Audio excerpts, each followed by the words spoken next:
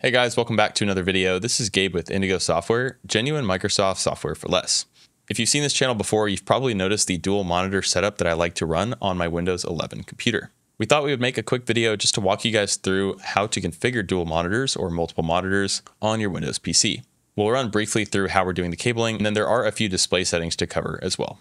Before we get started with this video, if you guys are interested in purchasing Microsoft Office, Windows 10, Windows 11, remote desktop licenses, or a wide variety of other Microsoft software at a great price, be sure to check out Indigo Software. We'll leave links down below.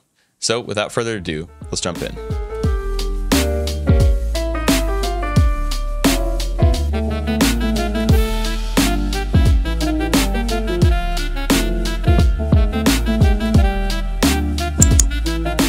Depending on your computer build, you might have to do things slightly differently. For example, if you have a dedicated graphics card, like I do in this computer, you'll be running your display cables directly from your graphics card. There are hardware components that have integrated graphics, meaning you don't require a separate graphics card to run the displays on your computer. If that's the case, then your display cables will instead be running directly from your motherboard. With that in mind, if you do have a graphics card, again, you'll be running your cables through there, and you're likely going to have one of two options. That's going to be HDMI, like I have here, or DisplayPort. And DisplayPort is very, very similar to HDMI. They both carry audio and video over a digital signal.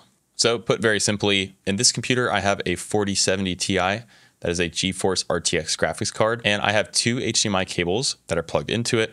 And the other two are plugged into these two monitors. So once you're connected, what's the next step? Let's jump onto the computer and I'll show you guys the Windows settings.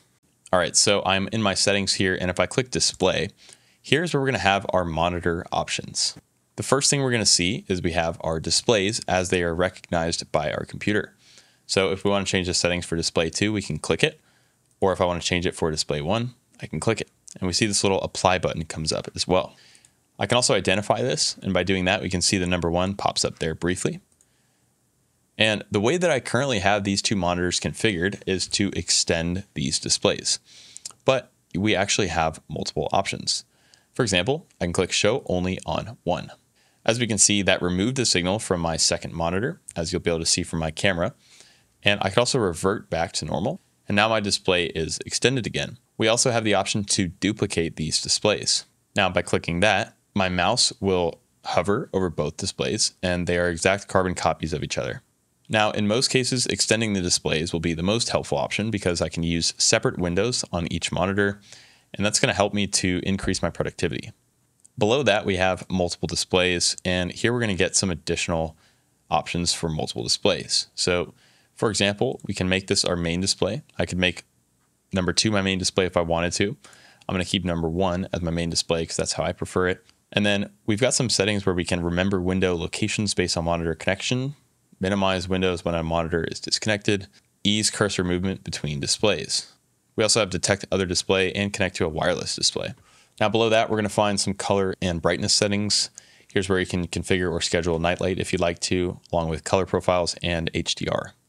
Okay, and then we also have scale and resolution settings, orientation. Here we can see on my LG Ultra Gear display, we can see my graphics card. Again, that's connected directly to the display. And then we also have some various settings here. We're also going to find our refresh rate settings here, which I have set to the max for gaming. So the display settings in the system is basically a one-stop shop for all of the configuration that you would need to do for your monitors.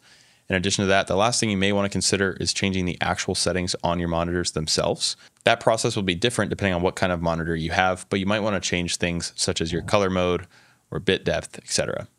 All right, guys, that's going to do it for today's video. If you have any questions about anything that we've covered, drop those in the comments below, and we'll get back with you as soon as we can.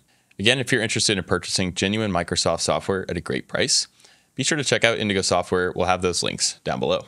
As our channel continues to grow, we're constantly looking for new video topic ideas. If you have any suggestions of your own, we strongly encourage you to comment those below. Most viewer commented video requests get made into actual videos on our channel.